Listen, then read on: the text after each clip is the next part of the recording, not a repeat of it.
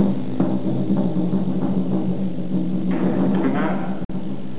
all over the world, after years of practice and several minutes rehearsal, in the middle of the air, would you give a warm welcome to these circus superstars, Ra-Ra-Zoo!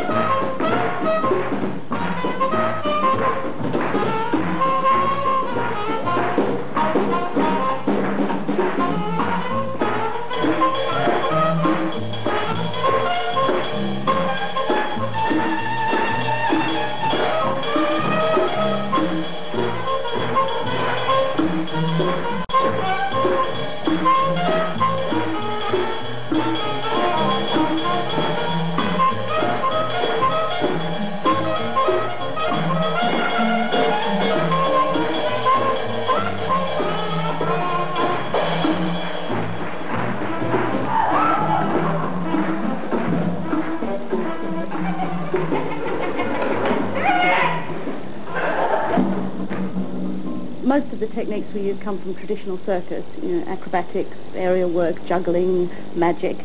And then we gather techniques from different areas. For example, we bring in musicians who bring a range of different contemporary music to the show. We work with dancers who bring that background. And wherever we find interesting teachers, we do work with them. For example, we've studied with acrobats from China and also from the Chinese tradition, performers from the Peking opera, which is a physical theatre tradition. We've worked with clowning teachers and bouffon teachers, and we bring all those elements into the show.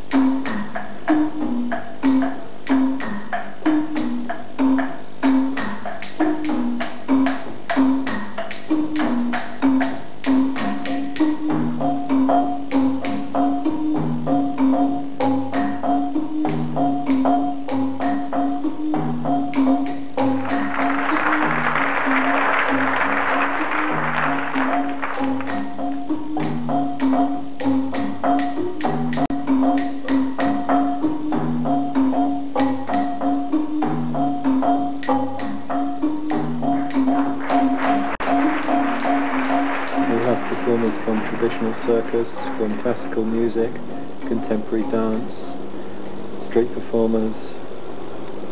So they each bring their own skills into the show.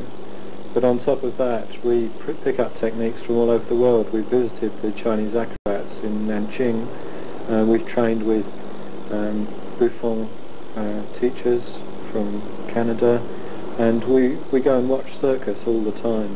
We've been to the championships in Paris, and basically we see techniques in traditional circus and we meld them into a particular style, which is Ra-Ra-Zoo.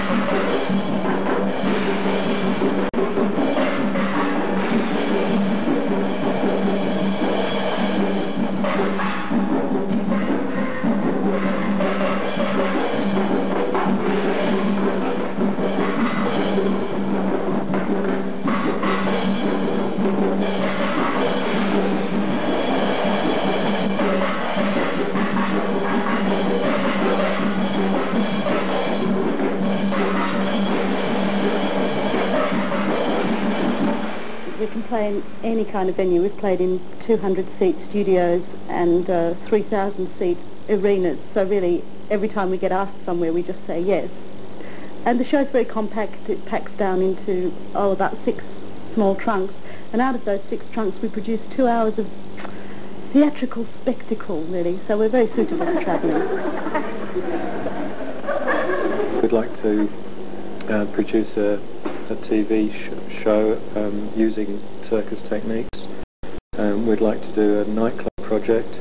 We're interested in doing a world circus using acrobats from Africa, Chinese musicians, and mixing them all together in a large-scale spectacular. We've talked about doing outside projects of the reworking of Swan Lake on water. So we have lots of ideas.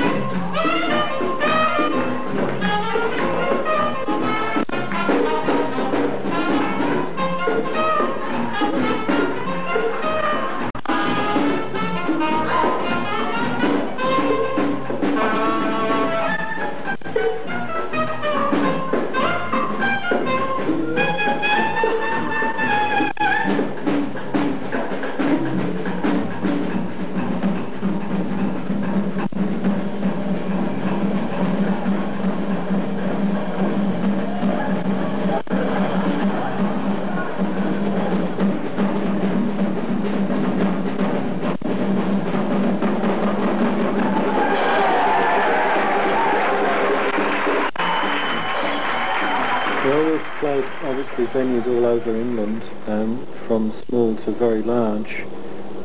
We have a orchestrated campaign of publicity, including press ads, posters, leaflets, and we managed to get a lot of newspaper coverage, which is excellent. We have our own publicity officer who basically just gets editorial coverage in all the nationals, and this seems to get people into the theatres. Once they've seen the show, they generally go away and bring back their grandmothers, grandchildren, children, and all their friends. So audiences have really built over the last 5 years.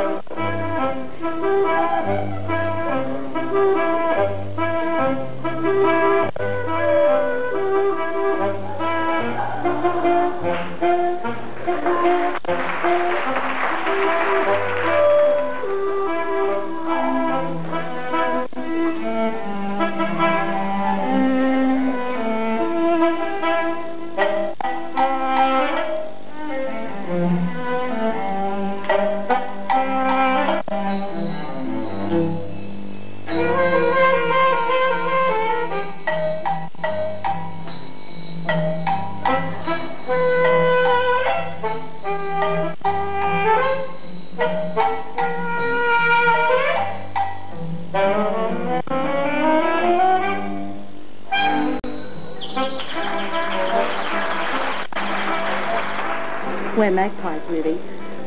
Whenever we see a skill or an idea that we like, we take it and adapt it for our own use. Sometimes we'll find a teacher who can show us how to do things, or sometimes we'll just lock ourselves in a rehearsal studio and learn through trial and error. I mean, for example, Dave Spacek saw someone spinning plates on television one night, worked out how to do it, and since then he's gone on to become the Guinness World Record holder for plate spinning. He can do 84 simultaneously. 71, anything done? Oh, 72 is equaling the world record. Now it's a new world record. 73, 74, oh! 74 and a half, 75, 76, 77, 78. Yeah, they're all still going. 78, 79, 80. Woo! 81, 82. We're going to run out to 6. 83. 84, they're all going. Oh, fantastic, one's just going to go. Right, they were all going, is that okay? Yeah? Yes, that's 84, no problem. a new world record for simultaneous plate spinning. Great. David Sue from the Barra Zoo, congratulations to you and you. 84, woo-hoo! You're going to get it down.